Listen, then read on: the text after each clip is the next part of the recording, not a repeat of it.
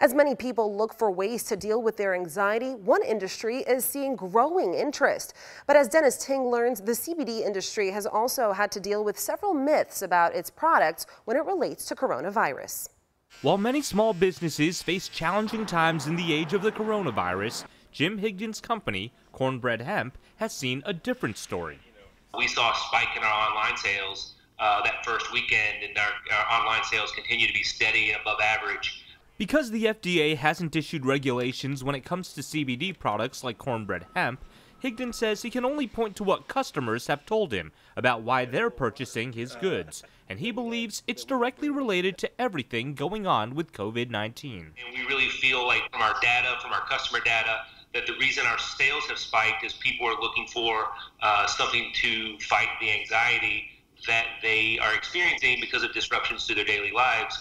While Higdon says studies show most consumers say they buy CBD products to help with anxiety, pain, and better sleep, there's one claim he's been seeing floating around these days on social media and by other companies, that CBD products can help prevent or possibly cure the coronavirus, a claim he says is just not true. None of these are going to do anything to help prevent the spread of the coronavirus, and it's very unethical and dangerous because it may give people a false sense of security that they are protecting themselves when they aren't.